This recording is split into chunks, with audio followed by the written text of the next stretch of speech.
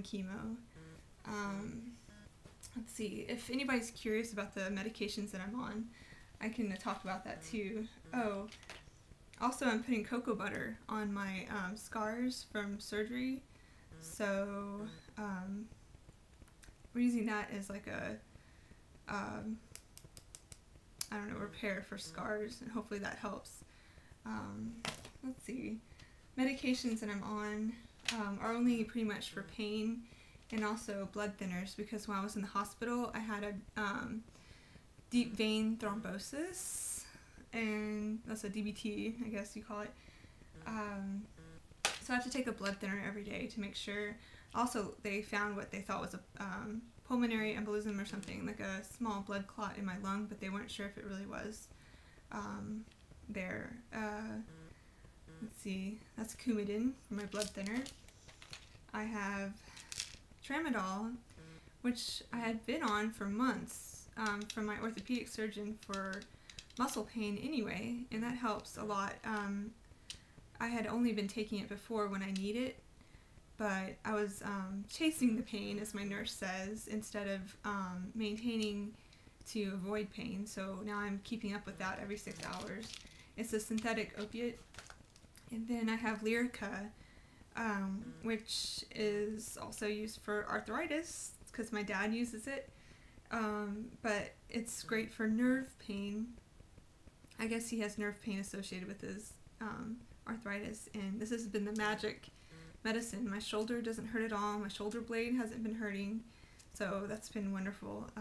The only thing that really hurts me is my back, just getting tired. Then I have 2 kinds of anti-nausea medicine that I can take after chemo.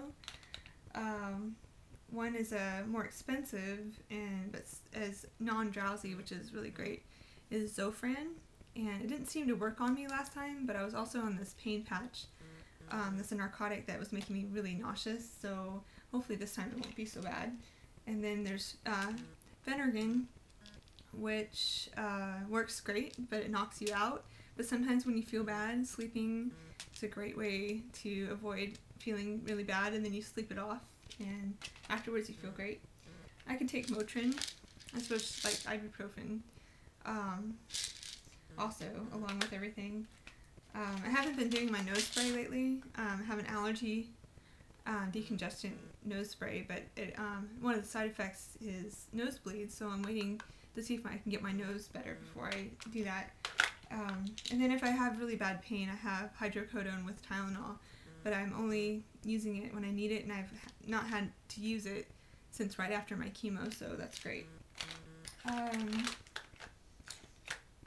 Wait, I got hydrocodone later on, when I was having really bad pain, actually, about a week ago, I guess.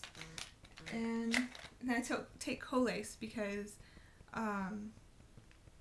as your cells don't replicate, your fast-growing cells don't replicate, you have problems with the digestion, with abdominal pain and cramping. So sometimes that helps move things along.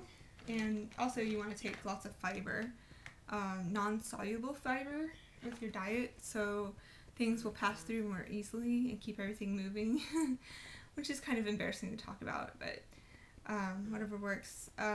I might show my scars later, just briefly to show you where the laparoscopy was, but they're healing nicely. There used to be a hole where my chest tube was when they removed it. It was healing from the outside in, and now it's turning more into a slit, like where they the knife went. It's turning more into a rectangle, so hopefully eventually it'll just be a line. So I'm healing nicely, and I thought I was going to have a big hole like keloid, and it's much better than I thought, so that's good. I wanted to correct one thing I said in one of my other videos was MD Anderson in Houston. They are seeing a case a week of the type of cancer in my situation now, and I said once a month before, so I wanted to correct that. And they see a lot of people, so once a week might sound like a lot, but it's still extremely rare. So for my type of adenocarcinoma.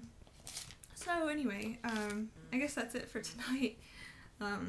Hope my hair will hang in there for a couple more days, and so I can have fun with the pink. So, because I love it, and I guess that's it. I really appreciate everybody's messages and comments and everything, and come back again. I hope this video is not too long, and sorry it's not very funny or quirky or whatever. I'm kind of boring and serious, but maybe we'll make a funny video later. Maybe some friends can help me out, and maybe I can get some video editing software.